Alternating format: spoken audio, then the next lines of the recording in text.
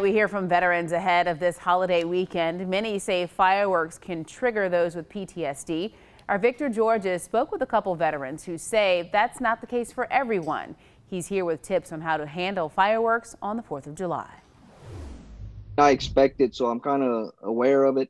But some veterans, depending on their level of PTSD and how they learn to cope with it, they are skittish or it just brings back bad memories. Darren Santini is a veteran and co-chair of the Veterans Action Coalition in Southwest Louisiana.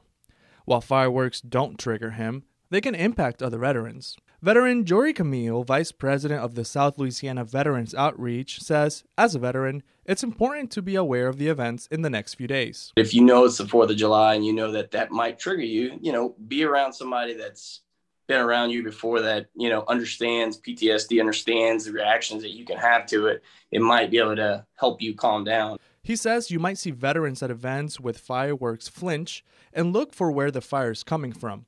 But it's normal because of their previous training. You might even see them drop to the ground. That's them taking cover. That's just the reaction that's been trained into them. Santini says thinking people that were in the armed forces cannot be around fireworks is simply an assumption. It's more of a stereotype because not everybody that goes in the military sees combat, and not everybody that gets out of the military has PTSD. Santini says personally he takes pride in people celebrating the 4th of July. He tells me that's what he fought for people's freedom. In the studio, Victor Georges, KATC TV3.